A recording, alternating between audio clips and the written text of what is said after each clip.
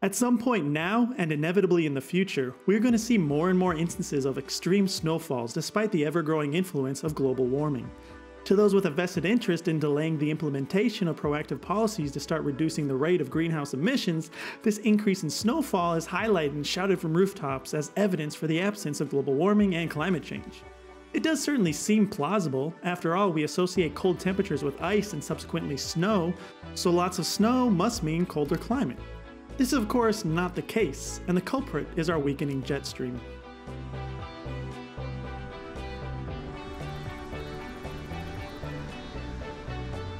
The global climate system is an immensely complex entity with hundreds of different variables that can influence how our weather manifests itself. It's actually a relatively recent development in human history that we have the computing power to actually model and predict how different conditions can influence local weather systems. But I'll let you in on a little secret. Essentially, all weather comes from imbalances in air temperature and how the corresponding air masses interact with one another. But the caveat of that secret is that changes in air temperature correspond to changes to multiple different properties in the air. So let's figure out why we are seeing more intense snowfalls. We imagine two different air masses. We'll heat one up and cool the other. As a result, they increase and decrease in volume respectively. If we look up here, there's a lot more air molecules for the warmer air than for the cooler air. Since there are more air molecules in this box versus this box, we can say this air mass exhibits high pressure at this altitude.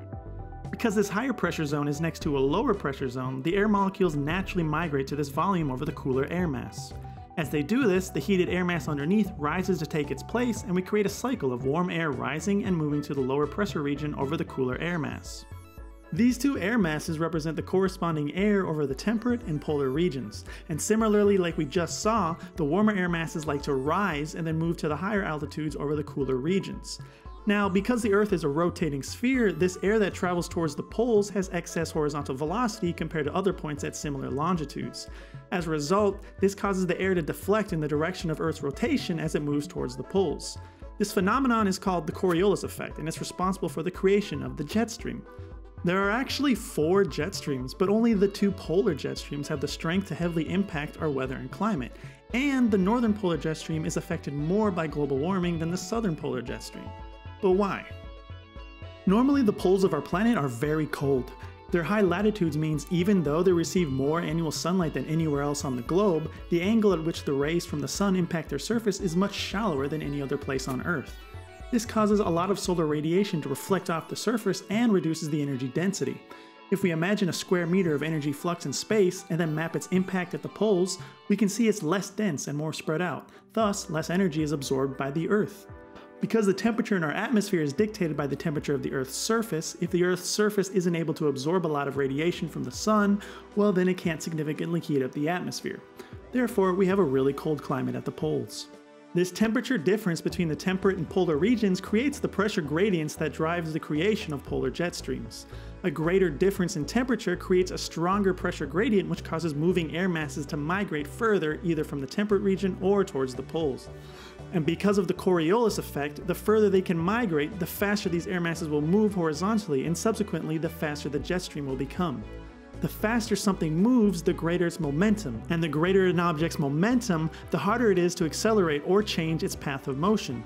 So, in other words, the faster the jet stream is moving, the more stable it is, and the driving force dictating how fast the jet stream moves is the temperature difference between the temperate and polar regions. So global warming is decreasing this temperature gradient, but why would that happen? Strangely enough, it's because the change in global temperature is not homogeneous or equal throughout the entire globe. Although the world has seen an average global temperature increase of 0.8 degrees Celsius since 1880, the Arctic's average temperature is 2.3 degrees warmer since 1970, a shockingly noticeable amount. But what causes this imbalance in heating? There are 3 driving forces causing this imbalance. The first is the storage of heat energy is easier in cooler objects. Blackbody radiation is the cause of both the heating and cooling of our world, and it's very dependent on the temperature of the emitter. This means small increases in temperature means a very large increase in emitted energy.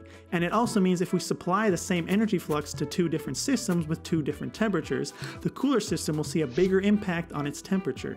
Therefore, with the increasing constant flux of energy we are seeing with the greenhouse effect, the poles heat up faster due to their lower temperatures. The second reason for faster warming at the poles are feedback loops. As I mentioned earlier, the poles have a large zenith angle with the sun, which makes it difficult to absorb solar radiation. This is compounded by reflective surfaces like snow and ice, but as temperatures warm up and snow and ice melts, the reflectiveness or albedo of the poles decreases, allowing them to absorb more solar radiation and thus warm up. This creates a positive feedback loop, where melting ice increases absorbed radiation, which melts more ice, and so on and so on. The third primary reason for polar warming is also why we see such a disproportionate amount of warming between the Arctic and the Antarctic, the ocean's currents.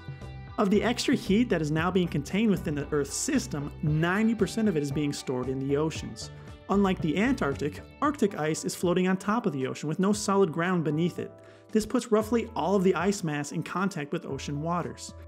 Not only does the warmer ocean water aid in slowing the refreezing of ice during the winter, but both the Gulf Stream and Norwegian Current bring warm water from the tropics up to the Arctic, further exacerbating this process.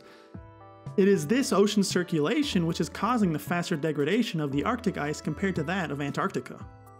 So now that we see that the Arctic is warming faster than the rest of the world, we can see how the temperature gradient from the temperate to Arctic regions is weakening, and thus the jet stream slows down. This is an issue because normally the jet stream acts kind of like a barrier, so if a low pressure system starts to move south, it will bump into it and be pushed to the east. This continual process produces what we call the polar vortex. However, with a slower jet stream, that means it's less stable because it has less momentum. Now if a low pressure system from the Arctic heads south, instead of being bumped east like it should, it may be able to push its way further south than before. As a result, we get a fast influx of cold Arctic air, which is certainly colder than the temperate air's dew point.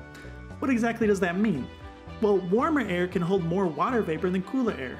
So if we take an air mass with a relative humidity of, say, about 60% and rapidly cool it down, then the cooler air mass no longer has the energy to maintain all that water in its gaseous form. This causes the excess to condense into liquid or solid if it's cold enough. So as a cold snap from the Arctic rapidly condenses the moisture in the temperate air mass, this newly condensed water becomes a lot of snow. Now to recap what we've learned. Differences in the temperate and polar air masses creates a high altitude pressure gradient. As the air masses move from high to low pressure, they gain horizontal velocity due to the Coriolis effect and create what we call the jet stream. The jet stream normally acts like a bumper to low pressure systems, but as it slows down, its ability to deflect weakens, and thus cold low pressure systems are more easily able to migrate into temperate regions, causing havoc. So remember, if it ever feels like life just dropped a meter of snow on the metropolitan area overnight, crippling transport and emergency systems, contact your local representative and tell them you prefer sustainability over short-term luxury.